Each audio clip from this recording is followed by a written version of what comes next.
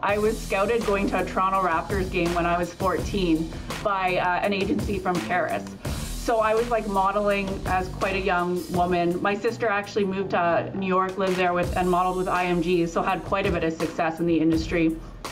So coming from a place where really values your looks to then an area which, tech, you don't have to look like anything, right? I mean, they're not some sort of supermodels that are running Facebook. No, my brother works there, and actually he did do some modeling, ironically enough, but he was never a supermodel.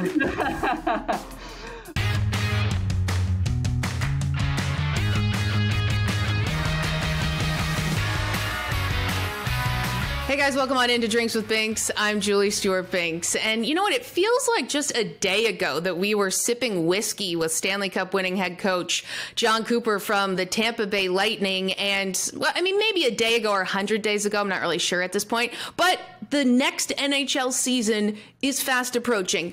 Allegedly at this point as well. We are about to see the NWHL season begin. And we're sort of getting over a tournament, a World Junior tournament. I'm not sure. Maybe America won. I don't really know at this point. But the best person that we could have right now to sort of whet our palate, our appetite for the hockey season is none other than hockey analyst and co-founder of the company Stathletes, Meghan Chayka. Thank you so much for joining us here today, all the way from God's country. You're in Toronto, Canada, my hometown. And we have known each other from actually horse racing was sort of the first time we worked together on the Queen's Plate this summer, but we're both hockey heads, you especially.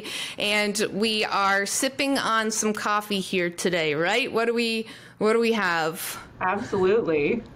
You need it, right? You need to get through the days. So long winters in Canada, that's for sure. Yeah, definitely. And I got you. I have some Tim Hortons in my curling stone right here for you because of my Canadian guest. And Meghan, we know it's sort of an odd time in America, in the world. We're dealing with a lot, but we still like to figure out the positives in our life. What are we cheersing and toasting to today? I think to hockey coming back, the NHL, and also the women playing on NBC, the first time that the women have been on one of those, major networks. So really exciting stuff for hockey. I think it'll be a lot of fun and a good break from all the COVID talk. Awesome. Cheers. Let's go, ladies. Get that coffee in. Everyone's been picking coffee on Drinks with Binks. I think that is the new drink of the season. Meghan, you have such an interesting career, and you've been a trailblazer, especially, of course, in the analytics community. And I was reading about the fact that you sort of got into this from filming your brother John Chayka's games, his OHL games when you were younger, and then you're able to develop this company, Stathletes. Like, how have you seen, first of all, for those watching who don't know, tell us about your company and how you've seen it evolve from when you first started it. Sure. So we started probably like 13, 14 years ago. Basically, we're a hockey data and analytics company. We do data products, work in 22 leagues worldwide, have clients in Europe. So we're actually quite used to working remote. I mean, data is pretty remote anyways, right? You don't have to be physically in any location to work with technology. So we didn't really have, a tough time adapting to COVID because we were very used to being wherever and talking to our clients. So typically we work with leagues, teams, players, agents. Some of your favorite players work with us, some of the best teams in the world, best leagues, and just try to make technology and data really work for people. So whether you want to win games, whether you want to make better media products, win the Stanley Cup. Obviously, you had John Cooper on here, so I don't know if I'm the best person to follow him, but cheers to the Tampa Bay Lightning too for pulling that off. Yeah, we've just been doing it for a long time. And to me, I always played sports. I was always involved on the tech data side. So I was a super nerd in school, was the #1 student, thought I was going to be, a doctor as usual. #1 students want to, pursue something that actually would have been very useful during this time. Yeah. Instead, I went into sports and just started working with engineers and different people to try to figure out some of these issues that we had with data in hockey. Yeah, I think that's fascinating because you are working in the sports world, in the hockey world, coming at it from a different angle. And from an angle that for many years was sort of looked at as, oh, what is this sort of all these numbers and gobbledygook and all this, when it was sort of the eye test. And as we know, scouts, how they've gone down their paths of evaluating talent and evaluating how a player is doing. And from when you started to now, like you said, you have all these teams and players. In what way have you seen the hockey world embrace analytics when maybe perhaps they weren't so warm to it before?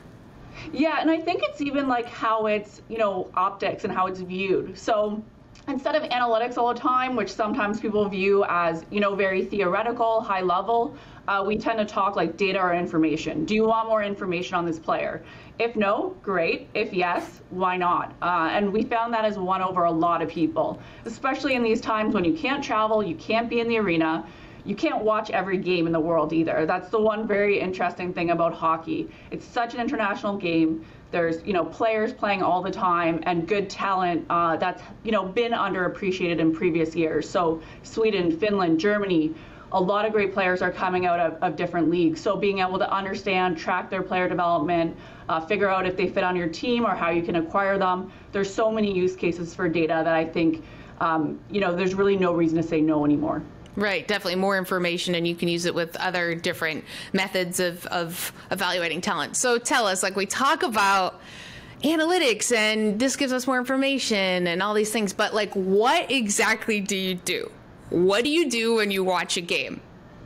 Yeah, so we are actually quite on the tech side. So I'd say I spend 80% of my time in like the tech world and only 20% of it in hockey or sports. So with technology, you're looking at different ways to capture data, different ways to present it to clients. So if you're working with a league, that's a different problem than if you're working with a player. So we've created ways to access the data, to understand it, to visualize it, and then hopefully to implement it in ways that make sense and that are meaningful. Okay, so then let's go a bit further. Like what exactly? So I'm watching a pretty difficult game the other night, the Canada, USA, whatever. I don't know what. I can't remember how that one ended. Yeah.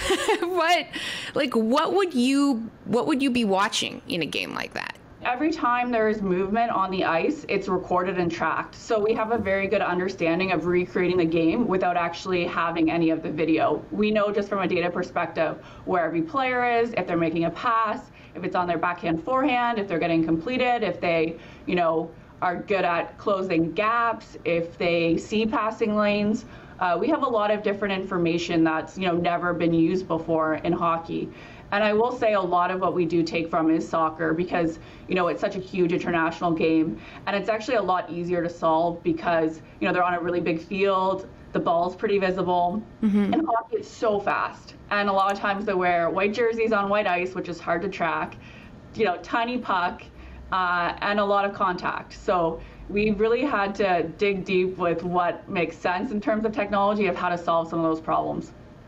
Right, yeah, I know exactly what that's like. I used to be a shot lister for Hockey Night in Canada, and I have to make a note of every time something happened, and I did not make all of the right notes, let's just say, because it moves so fast.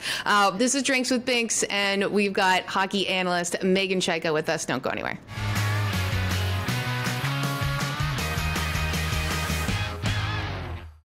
Hi, it's Linda Cohn.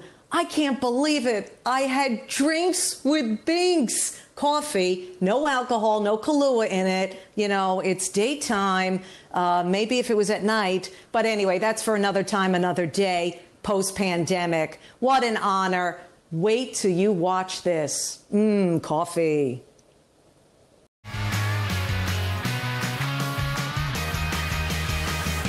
Welcome back to Drinks with Binks. I'm Julie Stewart-Binks, and I'm so thrilled to be joined by hockey analyst, co-founder of the hockey analytics company Stathletes, Meghan Chayka. And Meghan, we were just discussing what you look at with data and how you analyze the game, what kind of information it gives you. And your company has now partnered with the NWHL, as you mentioned off the top, that they're going to be on NBC, which is huge for women's hockey and just, such a huge step forward for women in sports in general and so many different aspects of the field. What do you want to be sort of the end goal of this partnership? I think for me, it's, just giving back to women in sports, women athletes. I think as you get successful, like a mark of a person is what they leave behind or in their path. So for me, it's just a way to leverage what we've built. And to be honest, I really feel like these athletes, whether it's the NWHL or at the Olympics, are at the highest level that you can be in the world. So they deserve our respect and support. And there's a ton of leagues that, haven't figured out the exact equation of how to make money or how to move forward, but we still respect and support them. And I see women's sports as no different than that. Not only that, there's, 50% of the world are women. We want to watch women play as well. And same with young men. I don't think that there's any market that, doesn't tick off a certain fandom of women's hockey. And to me, it's been one of the best finals in the Olympics as well as an event. So there's no reason it shouldn't be the 4 years after that. Yeah, and you've also been very vocal on Twitter. I like all your posts about women's empowerment, having women in positions, holding front office positions and positions of power. And when we look at some other leagues, NFL, NBA, MLB, even within as coaching positions as well, it seems as though there's movement in terms of getting more women involved. But hockey, the NHL, it seems on the outside, I don't know necessarily for sure, that there's not as much representation of women. Why do you think that is? I'm not really sure. I think as Canadians, we're a bit more conservative, and hockey being so big in this country, I think it just lags a bit behind the other sports in terms of having that progressive attitude and taking risks. I would say though, I think there's a really good pipeline, and I think the usual issue that some men will say is of course you can't coach football, you never played football. Well, now they have football coaches and referees that are women that also have played too. And there's a huge pool of women's hockey players or people that are just fans. So I see, all of those old excuses to not hold any water. And I really think that 2021 is a year where women will really push through, and the people that take advantage of these really strong candidates will be far ahead of, any other team or league that doesn't do it. Right. And you're in two different worlds that are typically very male dominated, with sports and tech. And we've all experienced being marginalized, especially as women in this industry, because it is largely male dominated. But for you in particular, in what ways have maybe you noticed that it's been difficult based on your gender to get people to even just take your company seriously? Yeah, that's a really good question. I would say going back to my history as well, I was scouted going to a Toronto Raptors game when I was 14 by an agency from Paris. So I was modeling as quite a young woman. My sister actually moved to New York, lived there and modeled with IMG, so had quite a bit of success in the industry. So coming from a place where really values your looks to then an area which, tech, you don't have to look like anything, right? They're not some sort of supermodels that are running Facebook. No, my brother works there, and actually he did do some modeling, ironically enough, but he was never a supermodel. But they value your output, your brains, what you do, being creative, a whole different skill set than I think is typically paid for or valued in the modeling or that sort of world. So kind of going in between those worlds, I was trying to take the energy and the best things of them and sort of discard the negativity, obviously modeling and things, super picky. You could never be pretty enough, you could never be skinny enough. There's always someone that's going to book a job that you really want. Same within sports or tech. I've walked into rooms and people, I'm not even joking, have laughed. And wow. I wasn't on the schedule. They've never had a woman speaker at some of these events or boards, and they thought I was going to be clearing up the plates, and there's a few times I have been a little bit hurt by it in terms of we're in 2019 when this is happening, right? But at the same time, I had this discussion actually with a group from my work, because I think once you break down those barriers, you're very memorable of anyone outside of a white man. So no one misses me in an arena. I'm 6 foot tall, I'm blonde. It's just how I was born. I can't really change that, but I certainly stand out. So I try to use whatever I can, in a positive mind frame and, hope for the best. Yeah, and I mean, the fact that it's unsurprising hearing your story like that, because this sports world is littered with a lot of dinosaurs who don't take women seriously and kind of look at them as, and objectify them in a way. Have you found NHL teams change their behavior in terms of, maybe not, that's not the right word, but like, have you seen it evolve, and in what way? Like you said that they kind of like were surprised at you at first, but in what way is their behavior different now? I think especially at the NHL level, though, I mean, there's a lot of really good professionals in that league and at the highest levels. And I think to be really successful in the long term, a lot of people are good people. Of course, the bad apples, we always hear about them. But I say to a lot of women, like, don't be discouraged from working in sports. I mean, when the stakes are higher, tech and finance, do you think those guys are nicer? Right? So, it's just a problem that you have across the board in terms of navigating a career as a woman. Yeah. I would also say, though, when I was younger, I think I was quite naive in terms of, people really want to help you or that. And I think as you get more successful, you have to just have that many more barriers, know how to conduct yourself professionally, what's acceptable, what's not acceptable, and try to find women like you, right? Smart, powerful, really smart women. Women that work in sports, I would say, are, upper class in terms of people that are gritty and intelligent, because you have to have a space. So I really try to look for women allies in the sport world, outside of hockey especially, because there are some that are quite powerful and, have really good feedback on how they've got around issues, or just even your emotional capacity to deal with that. Yeah, that's such great advice, and I think we've seen, especially in the hockey world, there's a couple different instances this year alone that we've all sort of come together as females, whether it's the Mike Milbury incident, and it just felt like there was just a really good, strong sisterhood of women that work in this sport that are like, yeah, no, that's not okay. Yeah, and just being able to advocate for one another and kind of just a new day, right? But seeing your journey has got to be so inspiring for so many women who might not even be in the sports industry, but in the tech industry, and seeing, it's like seeing colors. I like to say, seeing colors you haven't seen before, right? Because you haven't seen anyone do it. So that is just, it's a huge pillar for moving women forward in this industry. And there's more that I want to get to with you, especially on the upcoming NHL season, and maybe some things that we can predict or expect, and maybe the Leafs. I mean, who knows what will happen with them? Probably not a whole lot, but we will find out after this break. Guys, this is Drinks with Binks. Don't go anywhere.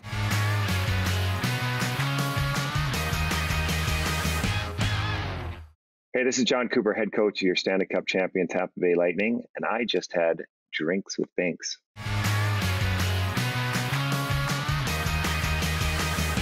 Welcome back to Drinks with Binks. I'm JSB. We're joined by Meghan Chayka, who is the co-founder of hockey analytics company Stathletes and is such a trailblazer in the industry. We've been talking about hockey, NWHL bubble that you're going to be a part of, but also the NHL season is quickly approaching. We know that it's a shortened season. It is still a global pandemic, and there's going to be a lot of hurdles along the way. From a data perspective, what is sort of the biggest roadblock for you guys? I think just with such a shortened season, we don't really have any historical data on what, I think it's 56 games they're playing. So it's just so unusual to have a Stanley Cup in September and then to start the season now. Hopefully we never have this again and we don't have to deal with it. We can kind of use the last couple seasons as just the crazy, but that's definitely difficult when you're doing any sort of analysis that you like to have very, constant, the same type of schedule, the, same comparables essentially. Let's get to some nitty gritty stuff. I am per se a forward in the league. Let's say Sidney Crosby. What do I want? I'm coming to you for some help on blank. What is the biggest thing that forwards want for stats? Well, that's a good question. I mean, there's so many different types of players, especially in the NHL. Typically when they're younger, we're looking at player development, so their complete game, not just offensively and getting on the score sheet, but what people want, which could be like a puck moving defenseman, or like you're saying, it could be a defensive forward, which are very hard to pick out if you don't actually have great scouts and the data to back it up. So some of those areas that typically you could be an elite player in the NHL but just not score or pass a lot to scorers. So we do a lot of work on that end. I would say the one interesting element of players, especially at that level, is like shooting talent. So there's a lot of people that are pretty average. I mean, average in terms of an NHL player. And then there's a few anomalies. So a couple of them that really stand out are Patrick Laine from the Winnipeg Jets. He can shoot from quite far away and still score at a rate that's far above other NHL players. The other one, which I am so sad that, he had an interrupted season, is Alex Ovechkin. So I don't know if he's going to beat Gretzky's, record because of this, total chasm in what's the end few years of his career. But just a absolute powerhouse when he's on the power play shooting. He's going to be there. He's taking the shot. Still can't stop it. You always know he's just hanging out in his office right there. Face-off dot, he's just boom, right, is an incredible player. And an interesting season, of course, for the Capitals upcoming with, without Henrik Lundqvist, and we, think and we hope and pray that he does well, but with Zdeno Chara being a part of their blue line. But we've got to go to break. We could talk hockey a lot longer than my producer wants us to, but we have to take this time out. We'll be back to say goodbye and find out where Meghan Chayka is next. Don't go anywhere.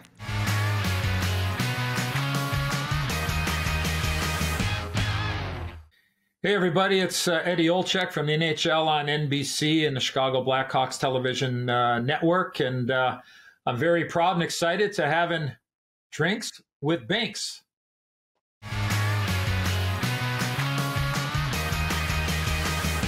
Hey guys, we've had an awesome time drinking and binking here with Meghan Chayka from Stathletes. And before we let you go, what is a stat that the regular Joe sitting on their couch can learn more about to see the game differently?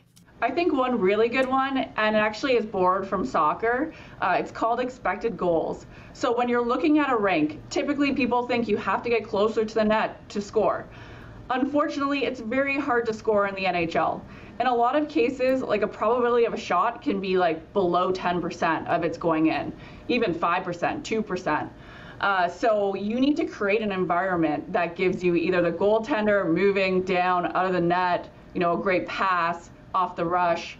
So we have all these calculations that then go and tell you what is a good quality shot, what you should not score on, and what players are taking that. So typically when you see it, the bigger the dot, the more chance that shot had to go in. The smaller the dot, the less. So if we were watching Canada last night, we would have wanted a lot of big dots and hoped that they paid off. If they have a lot of small dots, they're trending in the wrong direction, and you might as well pour yourself another drink. Wow, so I imagine there were a lot of small dots for Canada, because that was not great. But that's amazing stat to understand then. So then us yahoos at home yelling at the TV screen can understand what is, an expected goal. As you mentioned, that is incredible information. Meghan, thank you so much for enlightening us in a different realm on watching hockey and analytics. And, I'm just a big fan of yours. I love seeing how much you empower women with your social media channels. And if you could let everyone know where we can find you next and what you're working on. Sure, yeah, just going into this NHL season with my head down, working on any scouting we can from, Russia, Sweden, Finland, and then the NWHL bubble. They're playing a tournament. It's going to be a really fun format. Like I said, it ends in a weekend that they're on NBC for 3 games. So really excited to see the women at that level too. And then my social media channels are at Meghan Chayka for both Instagram and Twitter. Yep, guys, make sure you follow Meghan. Thank you so much for being on the show. And guys, we'll see you next time. Bottoms up, bitches.